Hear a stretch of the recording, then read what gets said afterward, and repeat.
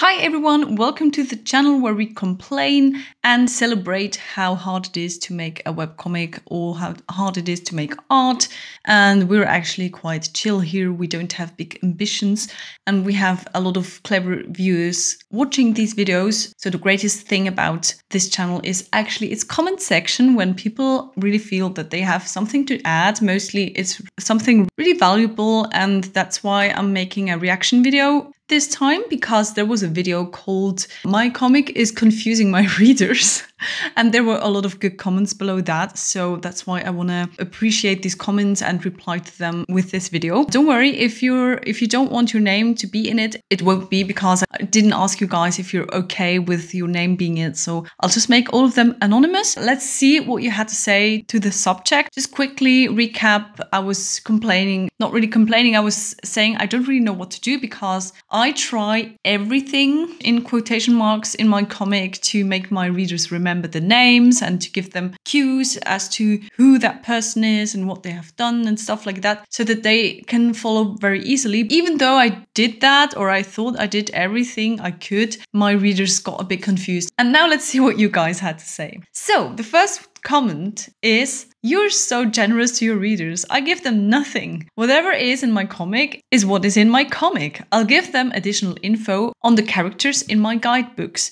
but that's it. Although my stories aren't really complex, there's a big bad and the protagonist must deal with the big bad. That's usually the plot of all my stories." Okay, I see. You're saying that your comic is really easy to grasp because it's so simple. It's actually quite a skill to make your comic really simple, especially if you can write a good story with only 2 characters. I really applaud to that.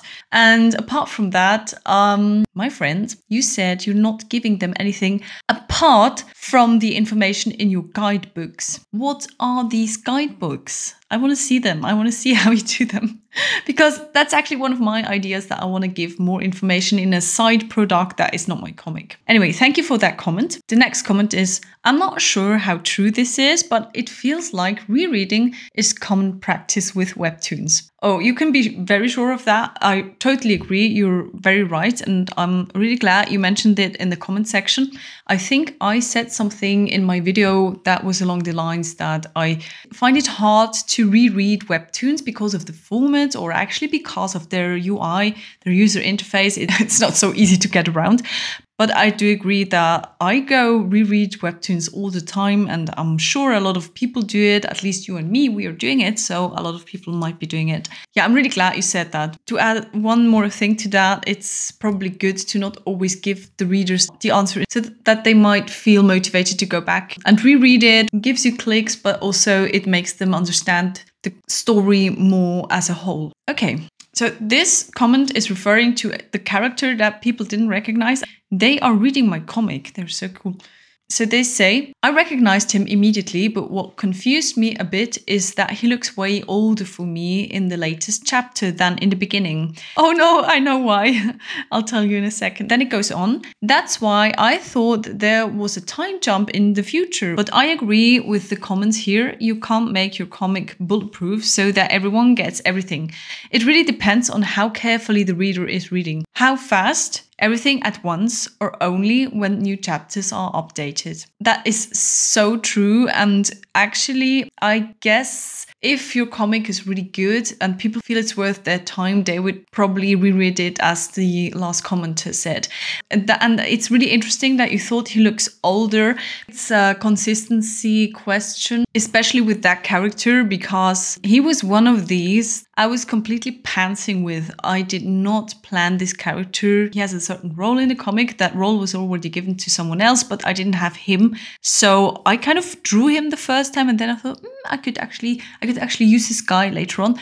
And then, yeah, it just so happened that he's now going to be quite an important role in the comic. And I guess once you start to know properly how to draw your characters, they will look slightly different than when you first draw them, especially if you don't have any character sheets. And I didn't have a character sheet for him. Yeah, making character sheets really helps and is really necessary. And then there is an extra bit to this comment, which I would like to read as well, because it's just so funny. And it really cracked me up the first time I read it. I had a friend of mine beta read my prologue of 3 chapters where only 2 characters are shown, repeating their names over and over.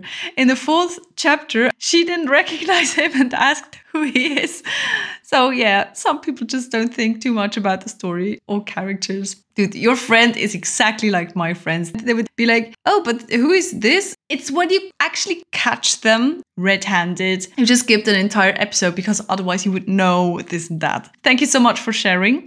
Then the next one is a bit longer. So it goes, it's definitely a hard thing to get right because you want your readers to remember plot points, characters, etc.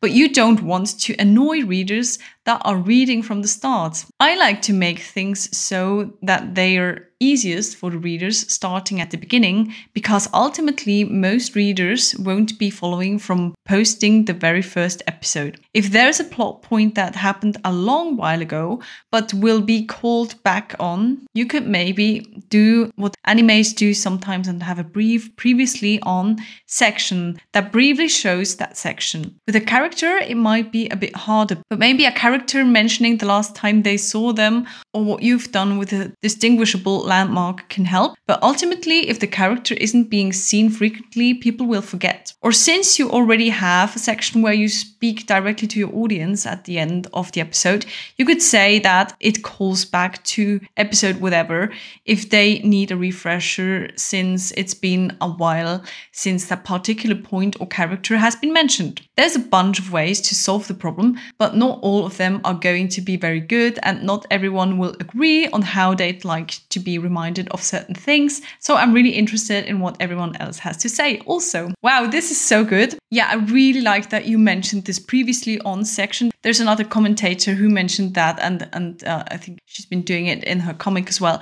And also what you say about that not everyone is going to agree, that's for sure.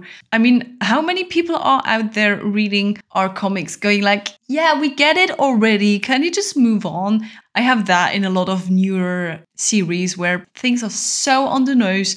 And I think if I would have watched them when I was a lot younger, I might have been glad that it's so obvious. But sometimes it's just like, yeah, okay, I get it. You don't have to say it again. Avatar live action. Let's go to the next one. I really like this one as well. I think it's fine to let people just figure it out their own. It's fun when you actually have to think about the story, and it'll be more engaging, in my opinion. And at least in my experience, it doesn't take away from a story, even when you forget a character for a while. I love that comment, and maybe that's all I needed to hear. I'm sometimes so in a fixing mode where I want to fix stuff and I'm like, oh no, I did that not the right way and I should do it differently. And then someone like this comes along and tells you sometimes it's fun to do hard things, and you shouldn't always give people everything on a silver platter. It's not really engaging. You didn't say that, but that's just what I thought. Yeah, it's actually true that you should do that. And there is another paragraph for this comment, which I will read now. I definitely agree with your friend's perspective. A little side note, I mentioned a friend in that video who was really annoyed with everything being explained so much in my comic, while some of my readers didn't understand it, because I think he is very used to read very, very complicated books like Dune, for example, and that's probably one of the easiest ones he's reading at the moment. Okay, so I definitely agree with your friend's perspective. I remember reading this manga before that really made me feel like a dumbass, because after every plot twist, they would cut to these separate characters, essentially explaining everything that just happened and all the connections, as if all the readers are idiots. It annoyed me so much. I would always skip those parts. I'm quite sure that this is a very anime thing, not to be confused with Ghibli anime. They do it never. Ghibli never explains anything, well, as far as I can tell. And in anime, it's the opposite. You get so many things explained in words. I think I had this problem with Beastars, for example. The second season was quite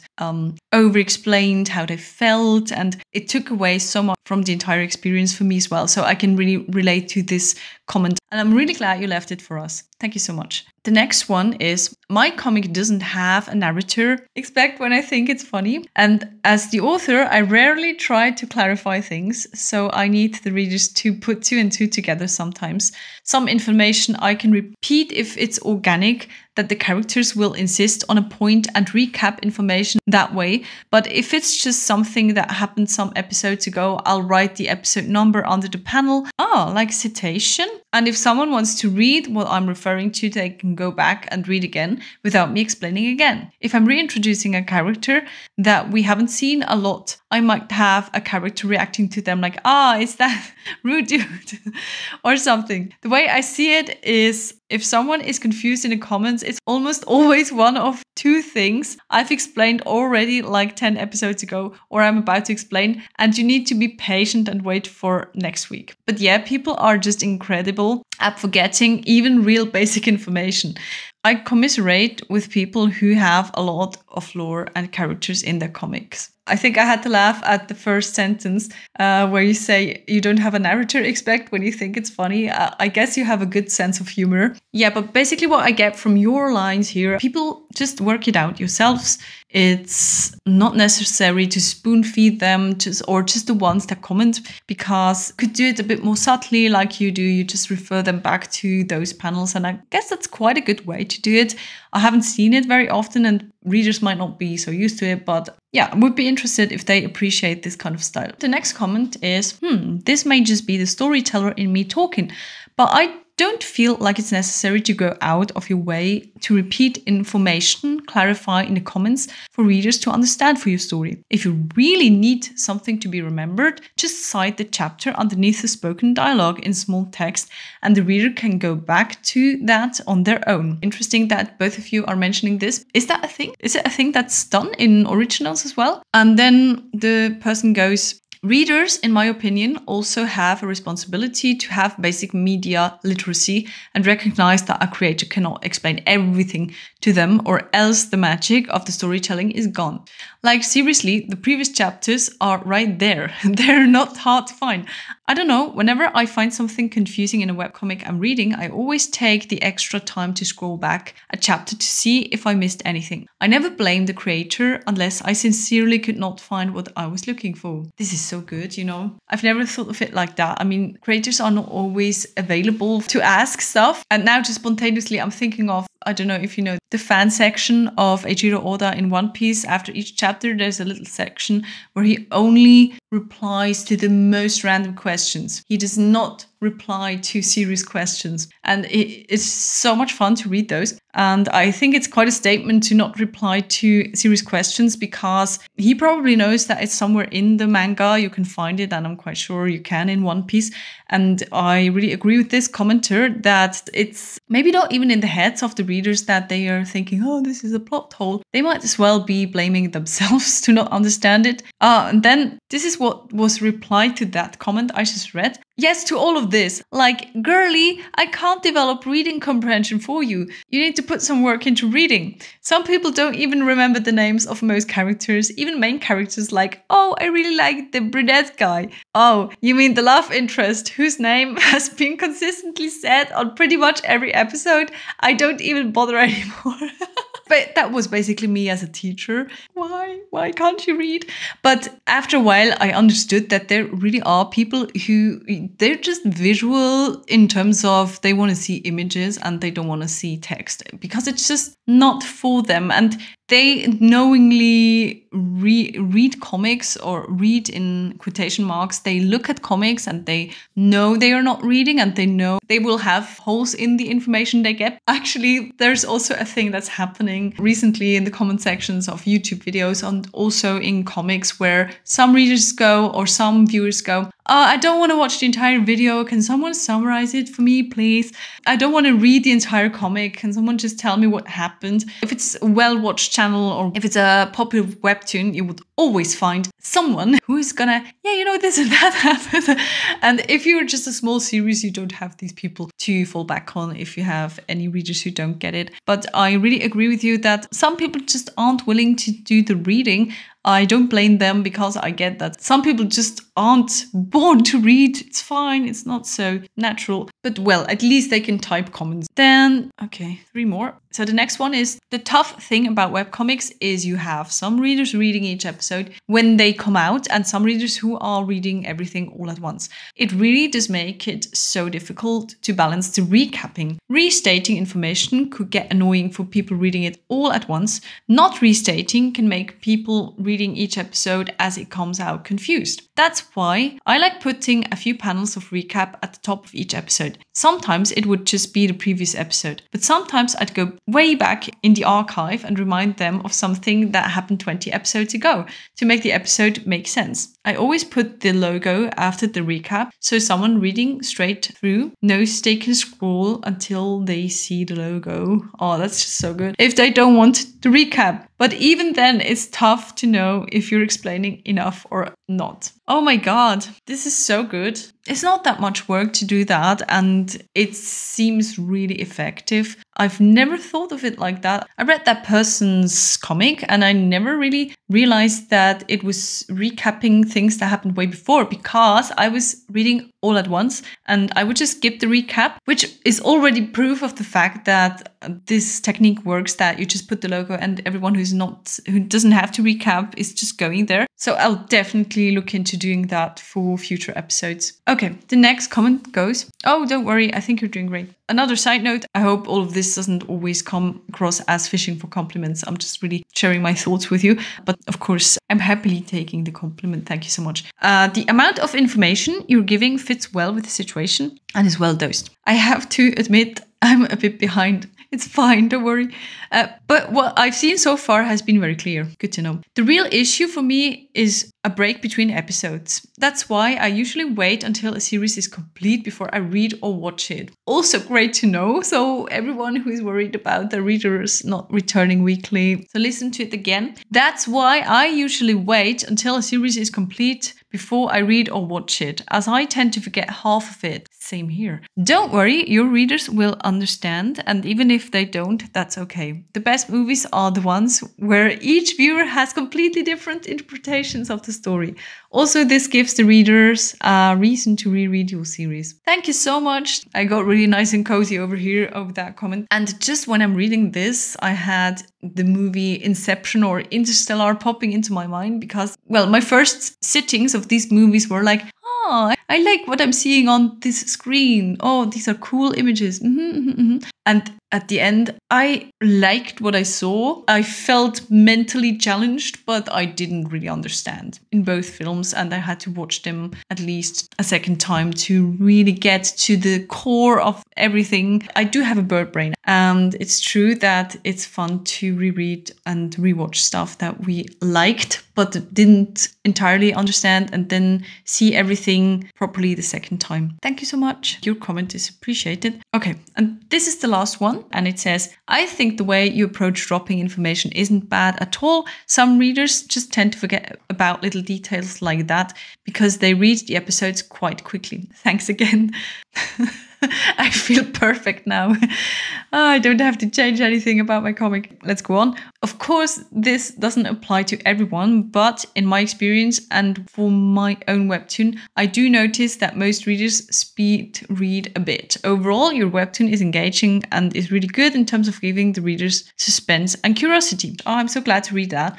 Since we have reached the end of the comments, I think someone wrote that that one thing I do is really interruptive, but I don't really know where that comment went. So I'll just summarize it for you. So the thing is, I split my episodes into half to be a bit more exposed on the page so that people would have more chances to see my series. What this includes is that every half of the episode, I would put my little mascot crow that says, hey, the next part will be up on Thursday so that people could come back.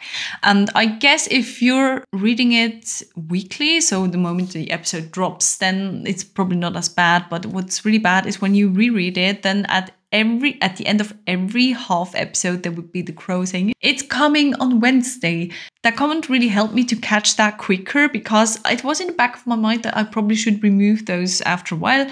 I've done it straight after I saw that comment, so it's even worse that I can't find it right now. Actually, I think it's in my latest video. That's why I can't find it here. Anyway, great advice altogether. What I will take from these is that it's not so bad if readers have to reread stuff, and I take from that you have the same problem with people who just forget everything you put there for them.